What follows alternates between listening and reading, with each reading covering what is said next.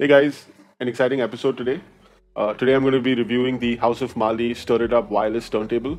House of Marley, for those that don't know, is a company built by the estate of the late Bob Marley, focusing on making a lot of musical related electronics.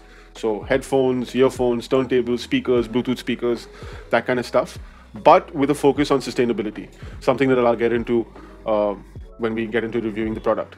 This specific product is not available in the country yet. Neither is most of the House of Marley stuff. They will be in the next couple of weeks.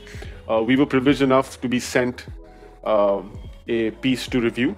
I've spent quite a bit of time with it. I think it's an excellent product. I think it's going to appeal to a lot of younger people based on the feature set that it has. It's also priced really attractively, something that I'll share sort of towards the end of the video. With that being said, let's get into it. So here you have it. This is the Stir It Up wireless turntable. As you can see, bamboo plinth, fabric at the bottom, again recycled, silicone slip mat with a aluminum platter. Everything that you see is recycled to some extent or the other. So in the case of the fabric, it's up to 40% recycled cotton, in some cases PET, and obviously hemp. So for those who understand the culture behind Bob Marley, hemp is obviously going to be an important part of the construction. A couple of finer details here. It's got the Bob Marley sort of colors on the top of the tonal.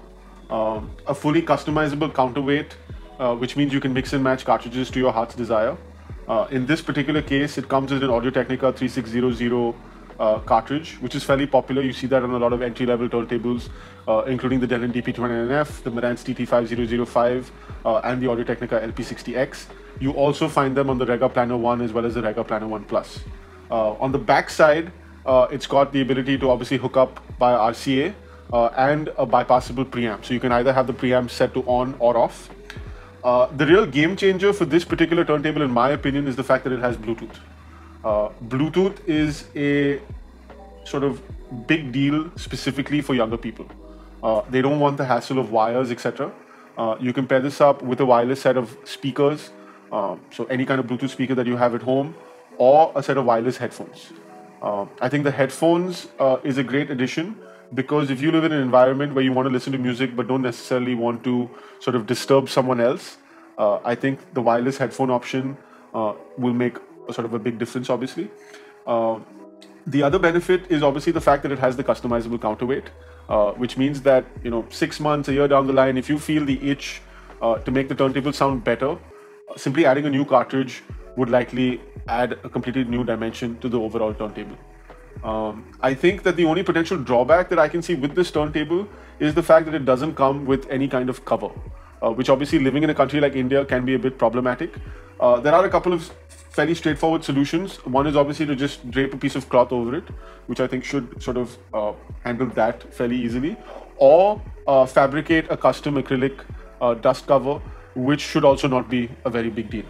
Overall, my understanding is that this is going to be priced at about 30K, and I think that at that price point, this is going to create massive waves in the market. And I'm looking forward to seeing the product launch, just to see what the sort of feedback is. Those are my initial impressions, and I'll get into the rest of it in the conclusion. So my final thoughts. If you have less than 20 grand to spend, I'd still go in with the conventional, sort of the usual suspects, the Denon DP29NF, the Audio-Technica LP60X, or the Marantz TT5005.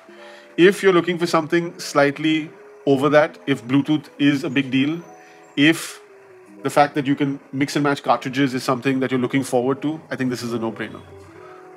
Based on the pricing, 30K, I think it's an absolute steal, considering that its closest competition is at 40 and 60K. I would look no further than this product. We're going to be offering a pre-order very, very soon. You can find that link in the description below.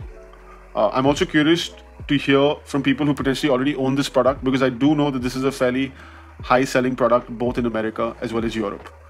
So if you do own this, I'd love to hear from you.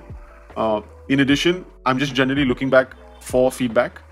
So if there's something that you have to say about my videos or about stuff that I should be doing or not doing, I'd also love to hear about that. Everything that we've spoken about, again, is available in the description below. And I hope to see you very, very soon on a new episode.